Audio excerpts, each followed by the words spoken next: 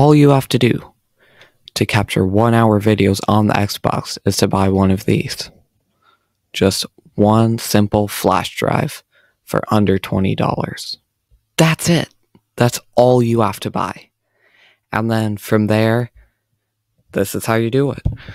You format it to NTFS through File Explorer. So all you have to do is plug the flash drive into your computer, into the USB port, and then find it on File Explorer, double tap it with 2 fingers, click Format, click NTFS from the dropdown, and then uncheck the Quick Format box.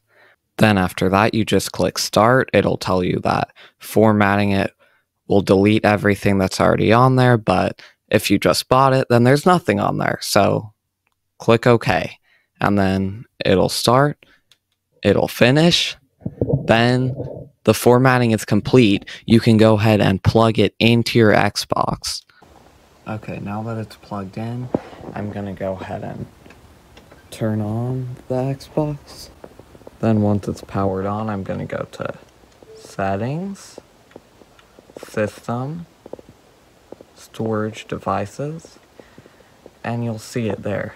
So I've already set this as my capture location, but if you haven't, and you're doing this for the first time, you just click on it, and just click Set as Capture Location. Obviously, it's not there for me, but it will be for you. So click Set as Capture Location, and then your videos will go there.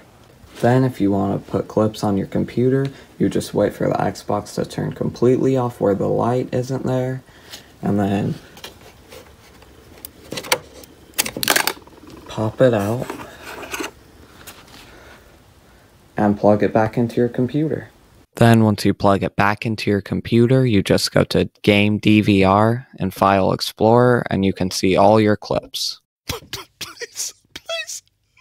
Please, I'm begging you, please,